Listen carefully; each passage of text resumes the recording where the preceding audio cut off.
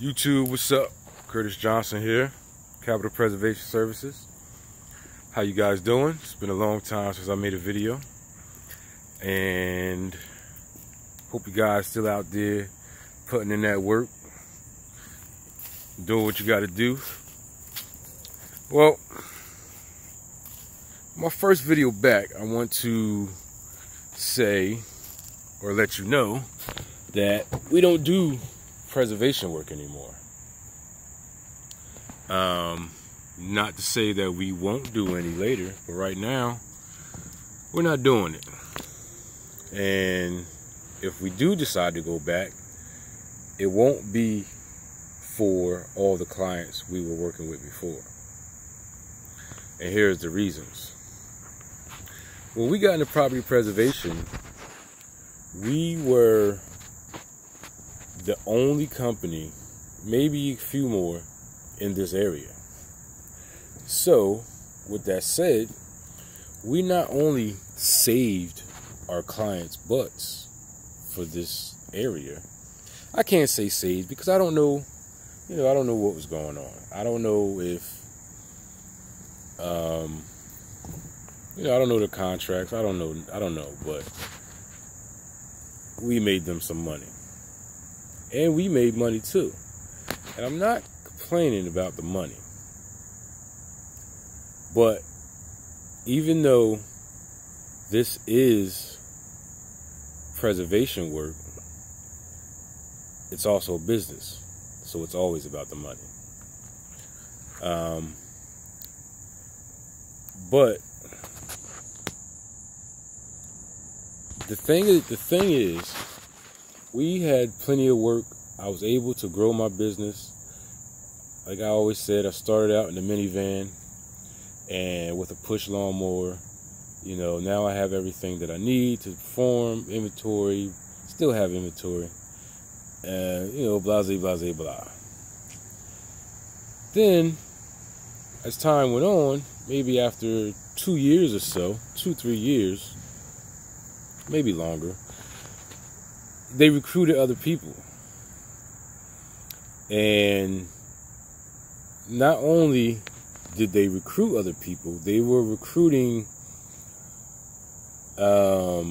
people that wanted to be regionals or regional companies.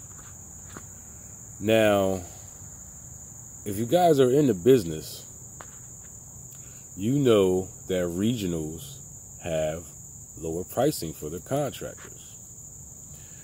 And a lot of regionals allow their contractors to work without paperwork, insurance, things of that nature. And they also allow their contractors to do shady work, things that aren't good. Well, I don't do that. I always do the work professional, get it done the right way, so it doesn't have to be done again. Or, I'm not just going to throw up a handrail with 2 pieces of wood. I'm going to do it right. I'm going to do it the way it needs to be done. With that said, there's no cheap bidding. I bid accordingly to what it needs to be done, accordingly to pay my guys that's out in the heat and the sweat and the snow and the rain.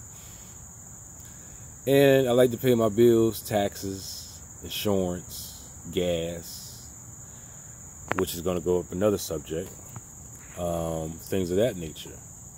So they brought in all these other people with little bids, and they were getting the jobs, and basically they liked them better because of the pricing, which is cool. But, they have to accept the fact of what they were going to receive for that price.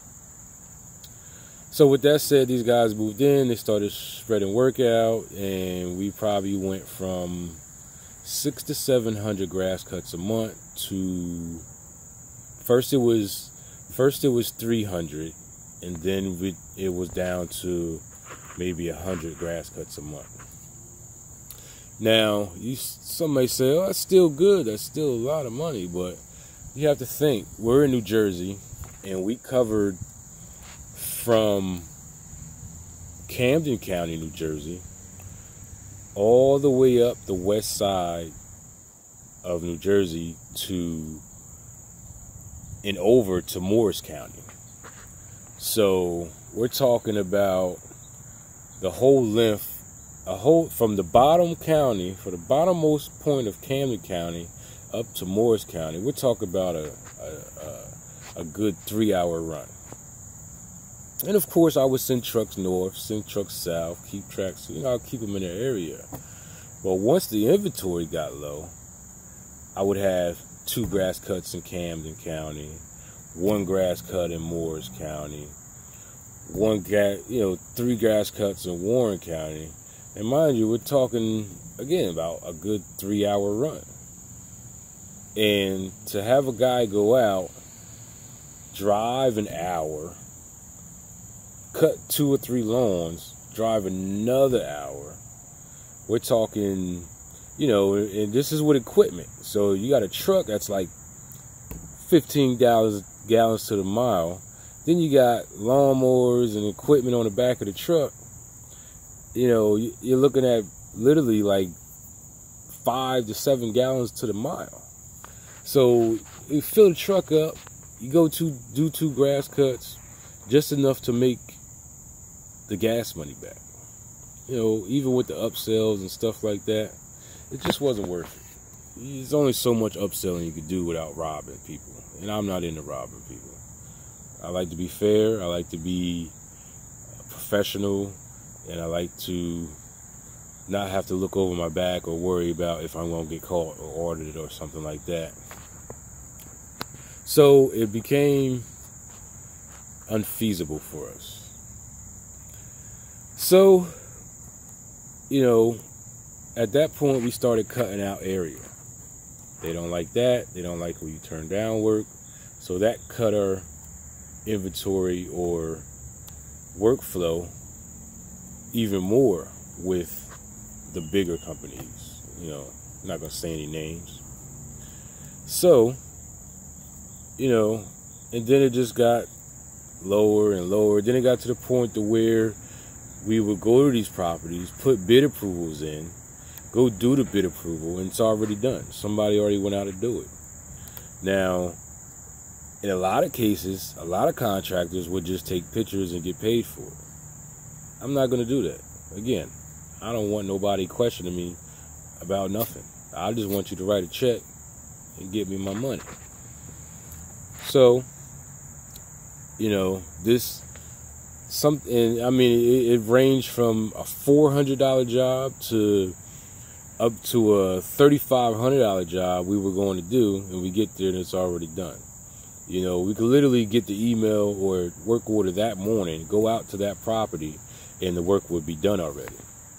So, it get kind of frustrating.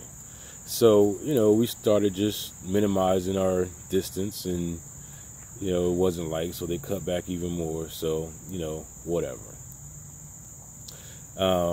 There's one company that allowed us to stay in our county, and we don't have to go out that side of that county, and it's feasible. I don't have to worry about nobody coming over there and doing my work.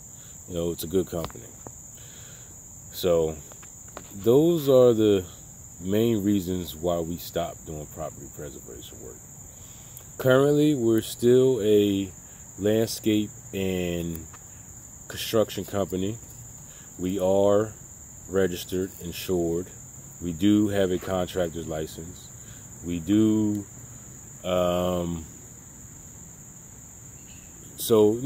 we do, landscaping. We're doing pavers, retaining walls, sidewalks, painting, still, a lot of stuff that we would done in preservation or REO work rather. But it's different, it's different. It's not taking the time, and I can make my contract the way I want. I don't have to go on somebody's page, price everything out according to their standards, I put it to my standards, and it's either a give or, you take it or you leave it. It may fluctuate $1, a few dollars here and there, but for the most part, the price is set. I figured out what my hourly rate should be, my daily rate should be, and that's what it is. There's no way around it. I have to get paid. My guys have to get paid. My business have to get paid. No way around that, And at this point, I can get rid of the tire kickers. I can get rid of people calling me saying, "Oh, I need this done. Can you come give me an estimate?" Even though it's not that far, I can tell them, listen, it's X amount of dollars a day it's gonna cost you to do it, and depending on the job, it's gonna take X amount of days minimum. So that gives them a roundabout price right there. And I don't have to waste my time. I don't have to waste their time. They can go on to the next person to see what they charge. And that's about it. It's point blank period. I don't have many clients right now. I had more. I had to let quite a few go for personal reasons, but it's business. And another thing I've done, I work a part-time job now. I'm a building maintenance manager. I take care of the business, the building. I change light bulbs. I do work here and there. And when it comes to a big job, I subcontract it out to someone else. And primarily, I do a lot of subcontracting. A friend of mine has a cleaning business. I find cleaning jobs. I give it to him. I get a couple dollars. It's all about cash flow. So, that's just another idea of what you guys can do to generate money. It don't always have to be you. And if you're wondering how I found these clients, I'll make another video about it. If you want to, hit me up. But not hit me up, but leave a comment, say, yeah, I'm wondering how to do it. But it's not hard. It just takes time and dedication to grow your business. I could be a lot bigger than I am right now, but I just don't have the time. Right now, I have a few guys that, very few guys that I call when I need help, because I know they'll work. They do good work. They do a good job, and it is what it is. And right now, I have one person that I'm actually training to be on my landscaping team, because you just can't go out and weed whack grass to the dirt. There's a skill set to it. I actually just went out to try to get some new clients. I have these flyers made up, and little postcard flyers, and I think I handed out maybe 50 of them in the area. I seen there was a need. I ride past through this area all the time, and I noticed a change in a few properties. Grass was getting this. A couple yards are always immaculate. Then all of a sudden I ride past and this grass is high. Okay, let me put a flyer in the mailbox. Why just do 2 houses? I'll do the whole area. Those 2 houses I was looking at, they called me. I got those 2 clients. But anyway, that's a different video. So yeah, I basically haven't been marketing, and it's just been word of mouth and just random phone calls, because we are on Google. I don't have my website at the time, so once I put that back on, then the calls will start coming in more often. But I know this video is getting long and winded, so leave a comment. If you're still doing property preservation, let us know. So yeah, I'm still out there, blah, blah, blah, blah. If you're not, tell us why. What made you stop doing property preservation? In the next video, I'll probably show you some of the marketing things I did. That gets me my clients, because I have quite a few that work, quite a few that didn't work, and I put it out there. If you're looking to get out, these things are helping. So, till next time, peace.